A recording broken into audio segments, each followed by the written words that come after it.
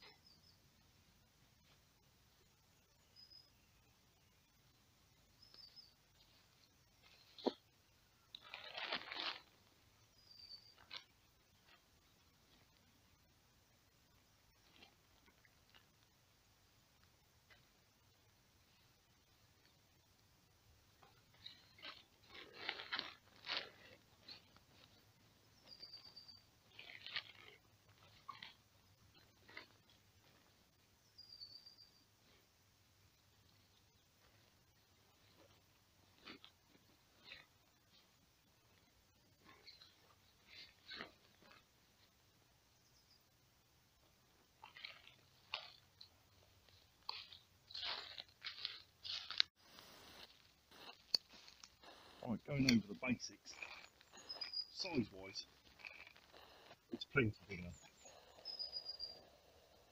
You can quite see that's the bottom. It's that wide, standard size sleeping bag. It's not one of the narrow mummy ones, as you can see. It's an envelope, well, an envelope hybrid because it's got a mummy hood, but it's a standard width envelope bag. Fits in there without a problem. Lengthwise, oh, tons and tons of room. It's got to be 6'6" plus, 6'6" towards 7 foot, something like that. So length is not an issue. Fits in there nicely, no problem at all. It has got the press studs on the inside, so if you've got one of the American style bags that are designed with a bivy that you can clip together, that will work with this. I just use an ordinary bag in it, no reason why not. The top is big enough, long enough, even when it zips right up. Plenty of height. You can turn over onto your shoulder within the bag without the bag coming with you. The bivy stays flat, so loads of shoulder room, as it were. That's not an issue. Also, I tend to put my sleep mat normally inside, underneath the sleeping bag, and even with the added thickness, there's still plenty of room. It's very generous inside. I know some people go bivy on top of sleep mat, which, if that's how you like it, fine. I tend to move around a fair bit in the night, and I find having the sleep mat inside the bivvy just keeps it all in place. You can't get off of it because you're all zipped in as one. The question that I get asked the most is about the breathability of it. The spec on the website does give all the facts and figures of breathability. Whether you can believe that or not, I don't know, because as we know, a lot of these people are economical with the truth. But all I can tell you is my personal findings. First time out, I underestimated how much extra warmth this would add. Not only containing your body warmth, but of course it's keeping the wind and everything else off of you. So it does build up warmth inside. And I went out, I think it was in the autumn, first time I used it. I took a 3-season bag that I would normally use for that time of year, that temperature. I was too hot. Not only was I too hot, it was to the point of I was actually sweating. You know, I had to sort of strip off in the night because I got that hot. And because of all the extra heat, me sweating, etc., yes, it did get damp inside. It did have some condensation. It did make the surface of the sleeping bag damp to touch, but not enough to come through it to actually make me wet. I'd underestimated the extra heat that it contains. So now, basically, I stepped down a season from what I would normally use. If it's 3-season weather, a 2-season bag plus this works fine.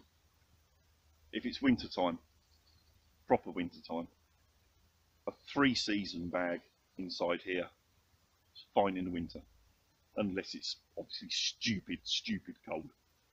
But down on the south coast here, it never gets that bad. Now I've sussed the extra heat that's contained, and I modify not only the bag that I'm using, but the clothing I'm wearing in it.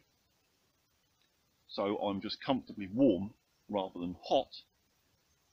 I don't get the condensation. So I would say, yes, it is breathable, but not massively breathable. If you're laying in it, sweating like hell,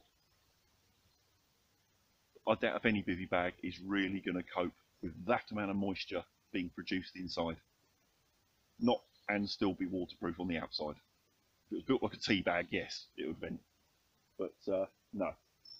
So yes, I think the breathability is fine as long as you've got the right temperature inside. So since I've sussed out the balance and what to use, it's been fine with me.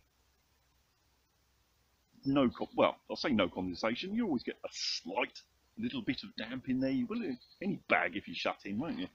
But not that it's an issue. Let's put it that way. It's trial and error. It's a bit.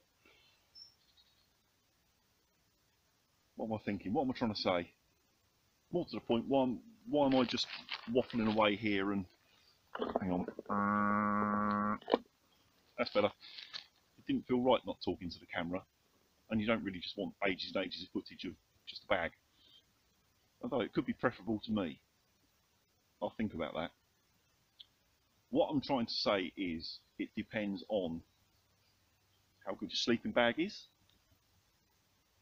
what clothing you're wearing, you know, whether you've gone full base layer and everything else, that sort of thing. And also whether you're naturally a hot or a cold sleeper. So it's going to take a little bit of experimentation for each individual person. I've struck that balance now. I'm happy with it. I think it's a really good bivvy bag. It's a bit bigger, a little bit heavier, and a bit more bulky when packed than some of the really posh, super lightweight stuff. But it's really strong. I'm quite happy to just throw it on the floor in the woodland, and it won't get damaged.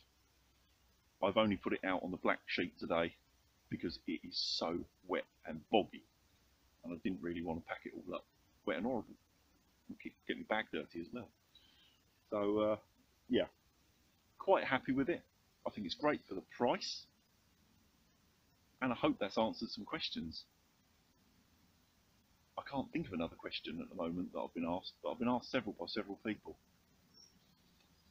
The other thing on the condensation front, the first time I used it, I did actually close up the hood section, so I was completely contained. Very hot, too hot. Within an hour or so I was having to pop the top open. I've never slept with it shut since. I think that also helps an awful lot with the condensation, because of course your breath is the main source. If your head's inside, well, all that breath is going to be inside as well. If I was to use it purely on its own and the weather wasn't brilliant, obviously you'd need to shut the hood up. But I tend to have a tarp with me over the top anyway, so I'm not worried about getting wet. So I think that's answered all the questions. If I think of anything else, I'll be back.